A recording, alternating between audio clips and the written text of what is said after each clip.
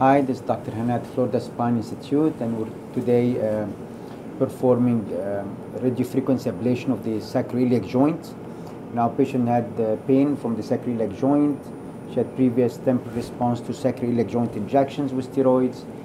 Then we did perform a lumbosacral branch block. Patient had very good response to the diagnostic block with local anesthetic, and she's here today for radiofrequency ablation of the lumbosacral branches. Start the procedure by inserting the needles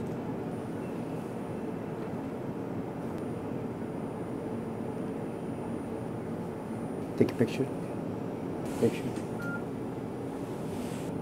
So after inserting the needles and advancing it in the proper position around the lumbar medial branch and sacroiliac branch, we do some electrical stimulation to make sure we are stimulating the proper nerves.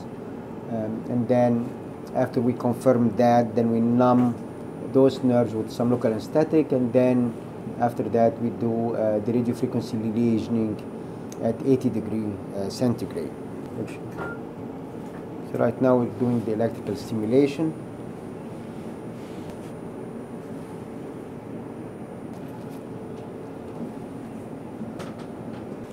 So after we're satisfied with the proper stimulation, we numb the area with some local anesthetic prior to the lesioning.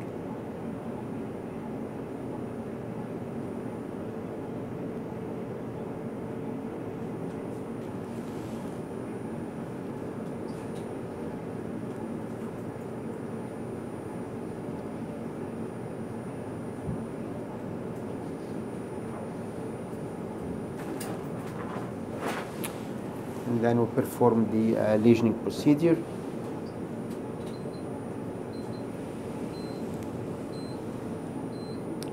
So the lesioning is done at 80 degrees and for about 1 minute.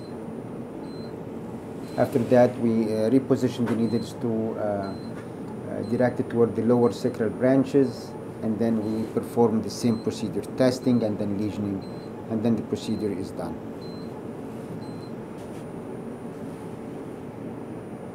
So now we have repositioned the needle to be directed towards the lower lumbar sacral branches, and we're going to do the same thing with testing and then numbing and then lesioning.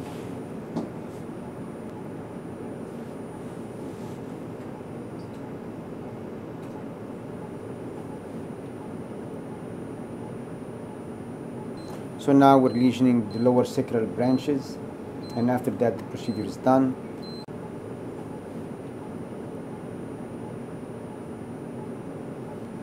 And patient will be taken to the recovery room. Thank you.